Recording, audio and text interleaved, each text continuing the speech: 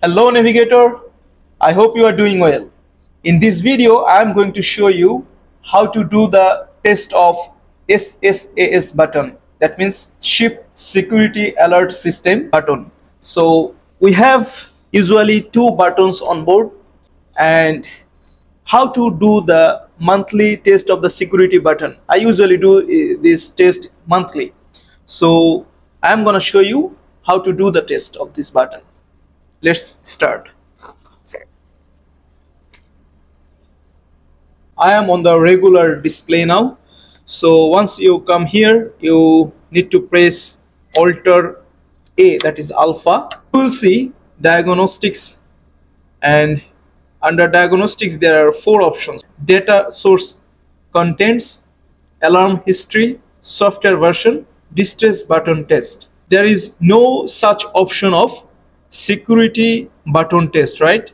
But if you press Control F10 here, asking password, press the password, usually 0000, enter. Then you will see the last line change to security button test. Okay, then you can go to security button test. Security buttons are under test now.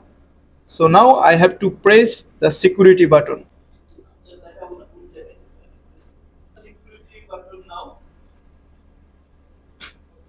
Just now I have pressed the security button after it was gone to the security button test mode. As you saw, you can see security button test, security button 1 test succeed. If real security alert to be sent, cancel the test mode. So this is done. Now we can print this display for reference, and monthly I am doing it as I said before. Control P for printing.